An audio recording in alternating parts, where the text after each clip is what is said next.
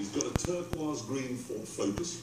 Nigel Farage, guess what he drives? A Jag. Yeah. Anybody else? That's important. Guess what Nigel Farage drives? A what? A Bentley could be? M3? You are aware of UKIP, are you? You think so? You really think so? Drives a Volvo V70. That. Powering these. No. Not at all. And, what's that down there in the corner? That looks like a surround sound receiver to me. So if you have one of those, what do you need this for? That's a 40-watt amplifier. By the way, that runs on 4 ohms. All of Pyle's products runs on 4 ohms. Anything you buy that has Pyle's product logo on it, it's most likely 4 ohms. Which is it's a pro and a con for me personally. Yeah, those are at least 200 watts at 8 ohms. The only kind of sounds you're getting from those, out of that, is a bunch of static. Yeah, what do you need that woofer for? Why do you even have these set up in the middle of your freaking living room? And what are they plugged into? Nothing. Absolutely right. Yes, she doesn't. No, she doesn't have one of those, weirdly. She doesn't own a car, but she is a member of a car club. The only way that would work if those were active. And if those were active, you could wire them into that. Hell, you could even wire those into that. That thing puts out a lot more power than that little thing there. And this isn't even Pyle Pro. This is Pyle Home. I found a Pyle Pro amplifier. Oh yeah, here's a picture of it. Now you're looking and you're probably thinking, well, it's got an antenna. Where are all the radio settings at? Well, right here. I know you can't see that because of the pixelation of my screen. God, I freaking hate this Windows computer. My phone has better picture than this. That says Bluetooth antenna. That is not a Bluetooth antenna, that's a fucking radio antenna. Oh, that thing's got a radio? No, that's just my 5-foot tall Bluetooth antenna. Now, the reason Pyle is a pro and a con for me, because their stuff is cheap and Chinese. And you're probably wondering why I'm talking so quiet. Well, I've got the TV on right now, so other people in the house can't hear me, because it would sound like I was talking to myself. Anyways, I like Pyle stuff because it's good for portable use. Like, there are these party speakers I was looking at, and I'll show them you. Oh, by the way, did I mention I'm going to be DJing a wedding for my parents in Hawaii? And, as you can imagine, there isn't going to be a lot of electricity on a beach. So, I got an idea. In fact, I was planning on getting these for a very long time, but I just never really committed myself to get them. Not those aren't the ones I want. Here they are. These. Come on, load. Here we are. So, these speakers. These here. I got an itch on my knee. These are active, well, that one's active, that one's passive, but that one wires into that one, blah blah blah blah blah. So,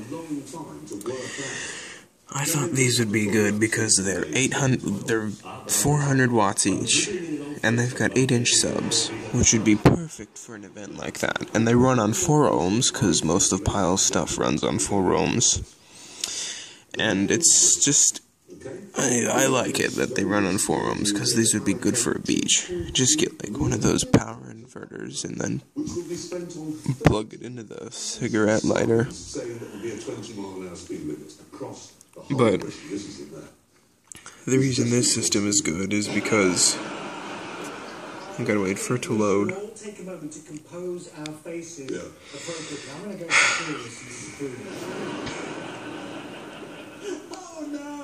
There we go. As you can tell, it has 2 microphone ports. 2 mic ports, which is good because we're gonna need mics. And you've got your equalizer here, echo. Oh, that's gonna be a difficult one to find. And I can use USB, so it could charge my iPod that I have plugged into it, or maybe it just takes a USB drive. I don't know. I might just hook my computer up to it. And, oh, apparently it has FM radio. Well, I'm here to tell you it doesn't. And because I'm just fairly certain this does not have FM radio. It might, but I seriously doubt it. But if it does, that's pretty cool. But, I mean, it does have an antenna. But I was thinking that might be for the Bluetooth, but as you can see here, these actually do have a radio built into them, which is pretty neat. One thing I do have a possible issue with is that is an RCA plug. Now, you don't commonly see speakers that come with RCA plugs, and for good reasons. They're not efficient for power output because they're just not. Or at least personally, I don't think they are. I don't use RCAs, I use the little wires, just the bare strip wires that you clip into the amp. That's what I use, but maybe this is good. I've heard a lot of good reviews about it. The thing I'm trying to figure out is, what the hell one of those do you plug it into? Where's the channel go in? You get this active speaker, and I don't know, I guess it plugs in here or something, I don't know. But this isn't even the weirdest thing. If you, oh look, I'll show you a quick size of them. Yeah, they're pretty decent size. Throw some of those in a trunk. Watch this. We're gonna get the one, wait, no, we want to get the one with Bluetooth. So, I can show you the difference.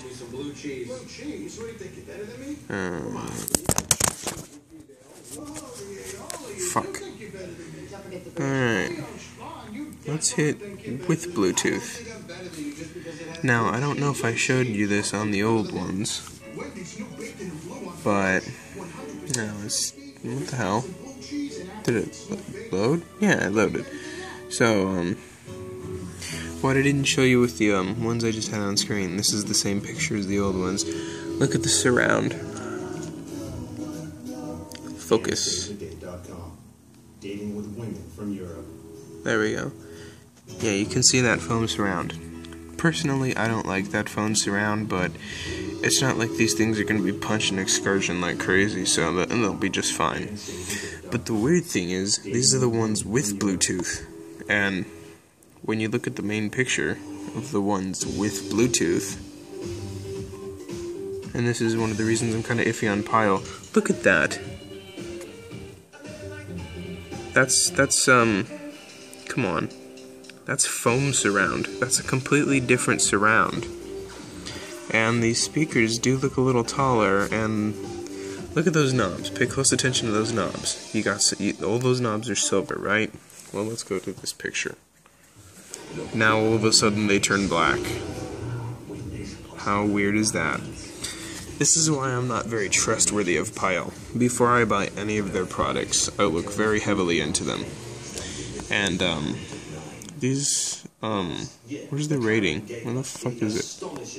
These are actually not rated too bad, and I was thinking about getting these just for portable speakers, and then I found, oh, this wedding should be an incentive to get them. Where the fuck are they? There it is. They got 3.5-star reviews, which is good enough for me. As long as it's over 3 stars, that's all I need to know. And I've read the con reviews, and the con reviews are, the only problem with them is, if you look at this here,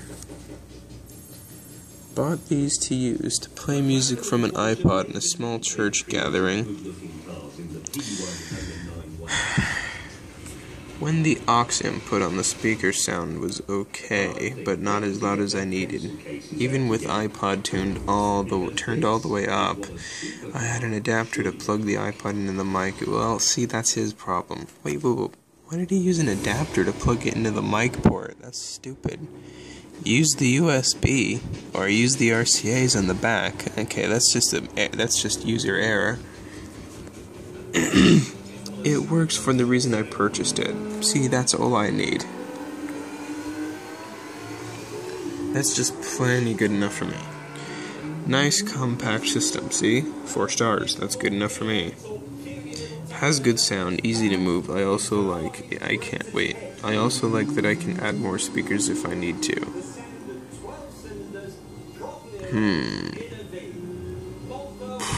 I don't know about that.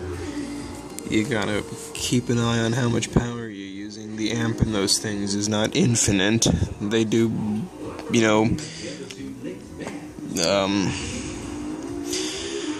the amp's not infinite, Bang for buck! Exclamation point. For the money, these speakers truly get the job done. See? That's perfect for me. Bass and treble aren't too deep or light. Blah blah blah blah blah, DJ shit. Now you're probably thinking, why am I getting speakers this cheap? Well, I don't plan on doing a lot of DJ stuff. In fact, I don't plan on doing any DJ stuff except for like family venues. And I just thought these would be perfect for that. There are many speakers I could get. Like, I'm actually going to get one of these in the future. It might be a while, though. But let's take a look at them, shall we? And instead, it's the wheel and pedals that move. This means you don't need a seat mechanism, which means the driver can sit lower. The roof can be lower, and that drops the centre of gravity. Wi-Fi's been a bit slow today. So, if any of you out there have purchased a pair of these speakers, please tell me what you think of them. I'm pretty sold. I'm totally set. Oh. Whereas the other two can be driven on electric power alone, like a Toyota Prius, the Ferrari can't, because Ferrari say, we are not interested. So, yeah, if you have these speakers, it'd be very much appreciated if you could leave something in the comment section about them. Just give me a little extra info on them. What the hell? God, I hate Windows computers. Don't get Windows computers. These things fucking suck. Yeah, I got a touch screen, but it's more of a I hate it. Oops, it's not what I'm typing. Now, Snowy.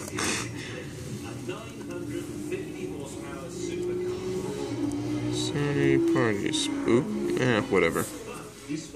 Wait, what department did I choose? Whatever. These are what I was gonna plan on. These are what I was planning on getting. And the weird thing is, it says they're 7.9 inch subs. Never heard that before. I'm sorry if the audio got a little messed up. The mic was pushed right up against my face. So, that concludes this video. Oh, one more thing I wanted to say about this computer. It's touchscreen. Yeah, it's pretty cool, but there's a problem. Most of the time I have the screen closed, to about here, because I normally hook it up to the TV. So then when I tap like this and I accidentally bump the screen with my hand, something happens there, and I don't know what the hell, because I bumped the screen and tapped on something. So I wish there was like a switch or something on the outside here where you could turn it off. But that's that then.